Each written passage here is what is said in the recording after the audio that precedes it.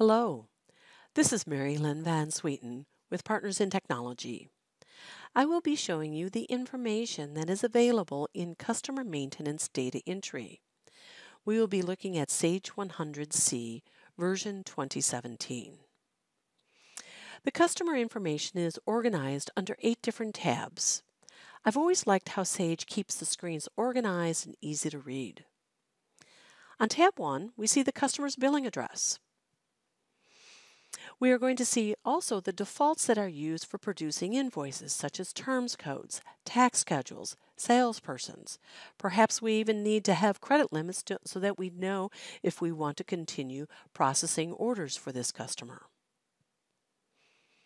If I move on to the Additional tab, I have additional information stored here, such as credit cards. In my example, I don't have credit cards, but I can store multiple credit cards. In my data entry area, I can put in my price level, which would impact or can impact the pricing that occurs when I'm producing a sales order, whether or not I allow a discount rate if I'm charging a finance charge. I have a customer status. I can make keep the customer active. I can make him inactive or temporary. If I change the customer to inactive, I also have the opportunity to enter an inactive reason code. I'm going to move over to tab 3, which is statistics. Some handy statistics here: a little aging, last payment, highest balance, average days overdue, date established and date of last activity, and a few other things. Moving to the Summary tab, I rather like this screen. This gives me a little summary of my sales, cost of sales, profit, cash, and number of invoices, period to date, year to date, and prior year. Now, the important thing is I can come over here to the selection area and I can change the focus so I can have any period and any year. Moving on to the History tab, this is one of my favorites. I'm going to focus on the year 2020, and I could see that in my trend for this customer, I have sales in both April and May. Now, I can change the focus here by using this little icon, and I'm switching the view, and now I see the sales and sales of the prior year rather than just sales and cost of sales. I also have a little widget over here. This handy little widget allows me to fix my data should that be a requirement. Now, most users won't have access to this, so they won't even see the icon. This is defined in Role Maintenance. Let's move on to tab 6 and Invoices. There's a lot going on this screen. First of all, I'm going to see all the invoices that are in the Open Invoice file. And I know what you're saying. Well, why are there balances of 0 on some of these invoices? Invoices that have been paid stay in the Open Invoice file until the retention period has been exceeded that is set up in Accounts Receivable Options. Then during period end processing, those invoices would be purged from only the Open Invoice file. They're still going to be in the history file, so you are not going to lose your data. If I click on an invoice, you could see down in the secondary grid that I could see the payment information, or was there a credit memo, was there an adjustment? I would see all the reasons why an invoice now has a balance, something other than the amount of the invoice. Clicking on another one, you could see I have a credit memo for this one as well as a payment, so it's a little bit different. Each one is going to show the information that is appropriate for that invoice.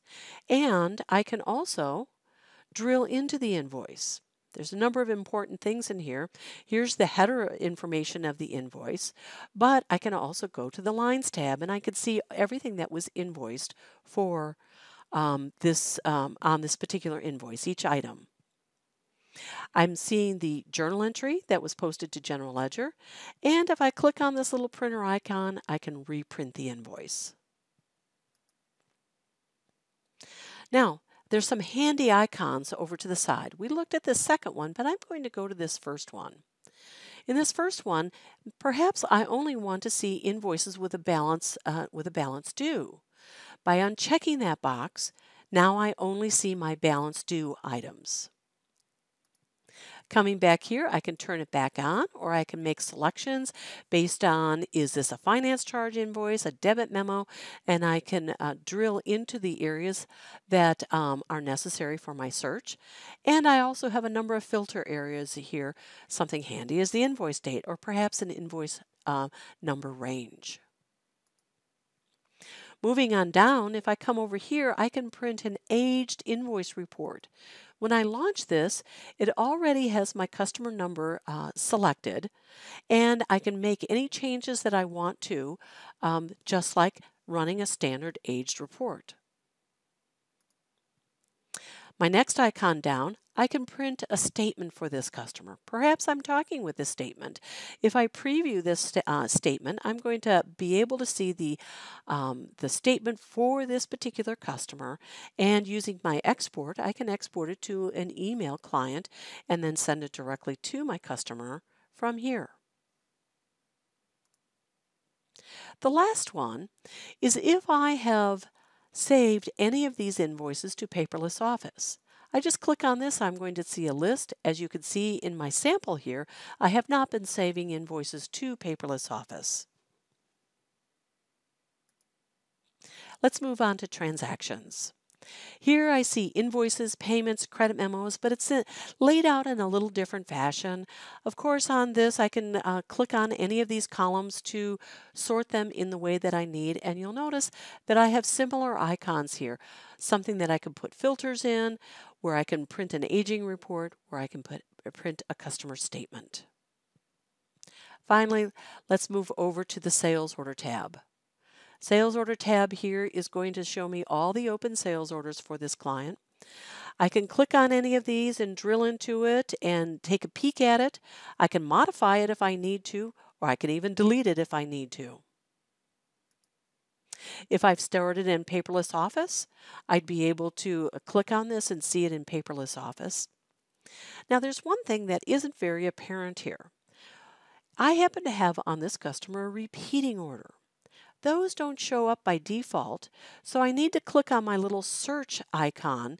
Then you'll see here that now I would be able to get master orders and repeating orders. If I click on this, you can now see that I have a repeating order. There are other features available in Customer Maintenance that are very useful. They're going to be found under the More button or under the Notes icon, but those are for another video. Thanks for watching.